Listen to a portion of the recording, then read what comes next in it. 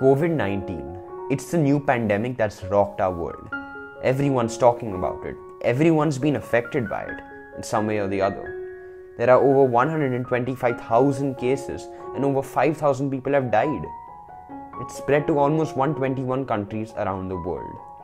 Schools are shutting down, borders are closing, markets are crashing. But what I've noticed amongst the panic is that information about what the disease actually does and how to prevent it gets lost. I created a video a few weeks back, but the information in that has since become outdated. I decided to update the video and improve it by getting medical advice from a professional medical practitioner. I'll be interviewing Dr. Sanjeev Mehta, a top chest specialist who works at Lilavati Hospital in Mumbai. He has had over 26 years of experience in his field and is the founder of the Lung India Foundation. Without further ado, here's the interview.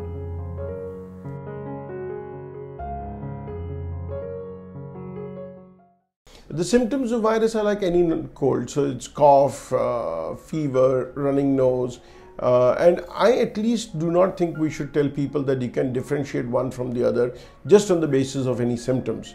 The only way to know the difference is to have it tested. The present evidence indicates that the coronavirus is transmitted through what is called as droplet transmission, which means that there are particles of water that come out with our secretions, and whenever a person coughs or even sneezes, then particles of the virus which are within the water system of the body, the mucus, will be thrown out. For a certain period of time, they survive on the surfaces of inanimate objects. So either it will go direct to the other individual, or if that individual handles something that is being infected, then that will get transmitted to that person, because then the person has to touch the face or the nose, and then from this object to the nose, the transmission takes place.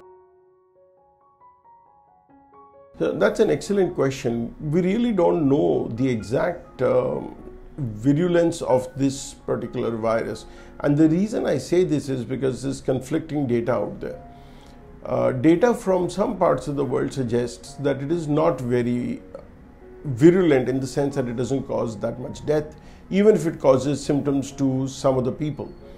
The average generally is that about 65 to 75% of the people, once they are infected, will have at most mild symptoms. About 10 to 20% will have more symptoms that require treatment, maybe even in a hospital. It's a very small percentage thereafter that will go on to become critical, and a further small percentage will end up very critical or dying. Now the challenge here is we really don't know the denominator, because we don't know how many people are out in the community that did get the virus, never been tested, so you don't have a denominator. So I'm not so sure if the mortality and the morbidity figures actually appear to be more than they really are. For a while we felt the children were not infected. Just today I read a report that even children have been infected, but fortunately all have survived, and this is out of China. So I think this is a very rapidly moving field. We'll have answers every day. Much is to be yet learned about this virus. But yes, across the world the information is that it is more virulent and deadly in the elderly, but that's not for this virus alone, that's for any infection, whether it be even a simple cough or malaria. The elder the person, the weaker the immune system, more the comorbidities, greater the chance that the person is going to suffer, and that's universal. So we really don't know. It's simple things like asthma, whether they are at a greater risk, but people who have serious comorbidities are clearly at greater risk. Now, when we talk of serious comorbidities, we mean people who are constantly taking steroids, people who have chemotherapy for cancer. Those are serious comorbidities, kidney failure. Now, as far as simpler comorbidities like asthma, allergic rhinitis, I don't have the data, and I don't think I should say anything till the picture is completely clear. So that's a very important thing. So there are, I think, multiple levels of prevention. One is at the individual level, and then we have community level. So the individual level. First of all, as an individual, such as anybody who's watching this, the first thing is avoid contact in crowded places. You don't know who's got the virus. That's getting the virus in. It is at this moment a little controversial about wearing masks. We really don't know how efficacious is the standard routine surgical mask. N95 is definitely going to be better. Some people say we should take complete airborne precautions. I think that's yet unclear. But the important thing is that the patient should definitely wear the mask to prevent infection to others. The people who are wearing masks should be very careful with what are the areas they're touching, how long they wear the mask, how they handle it. It was ridiculous. We go to a restaurant, everybody's wearing a mask. The food comes, everybody takes it off, and then with the same hands they put it back on. I don't think that's really helpful at all. That's at that level. But most important about the more than the mask is actually washing your hands. The longer you wash your hands, that is so much better. It should be at least 30 seconds, maybe a minute. If you touch anything, we do this as doctors all the time. We have these sanitizers and soap and water.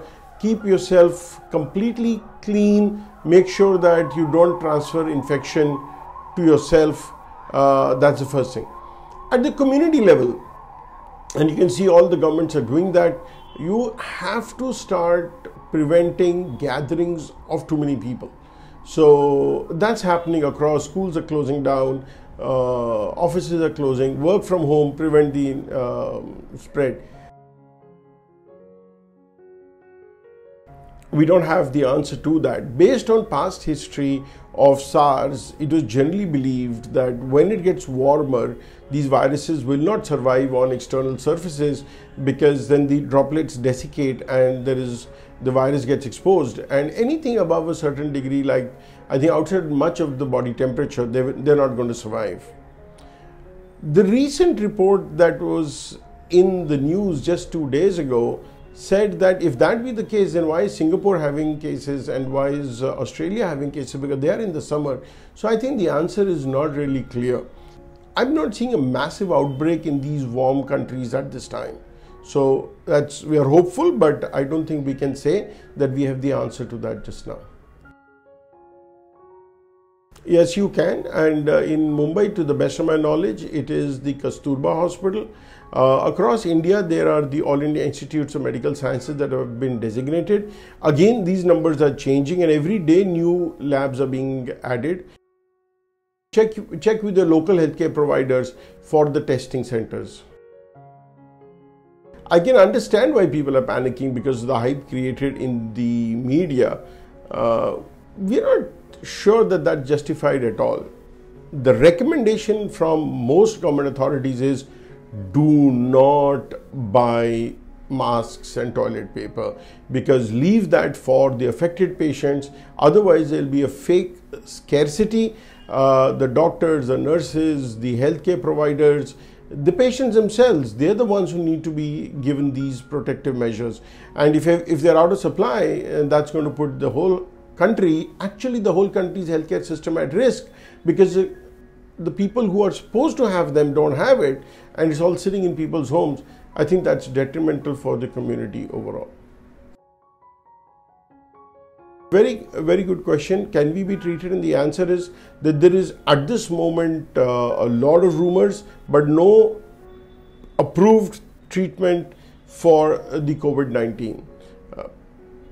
What we do as doctors is take care of the organs that are affected. So we have symptomatic treatment and we have supportive treatment. So if there is nasal discharge, cough, then we treat the cough and nasal discharge. If there's a secondary infection, we treat that. If there's respiratory distress, then we treat the respiratory distress. So there's a lot of supportive care, and I don't want people to panic. There's a lot of support available, and if you actually look at the numbers, the vast majority of people do get well. Definitely below the age of 80. I think the mortality below the age of 80 is only 0.8 or 1%. So I think the vast majority of people are getting well.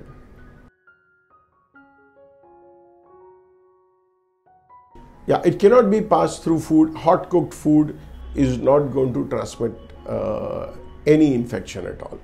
Yes, if the person who's cooked the food or is a server there has it, then maybe droplets may pass. But so that's why it's important to make sure that the chefs and the cooks are all healthy. If they have symptoms, and these people who are in contact with a large number of people, they're the ones who should be, quarantined if at all. But if you cook a food at home, it's hot and cooked, no virus is going to survive. It's completely safe. Okay, thank you, doctor, for your advice on the coronavirus. You're welcome. Be healthy, keep safe, be careful, but don't panic.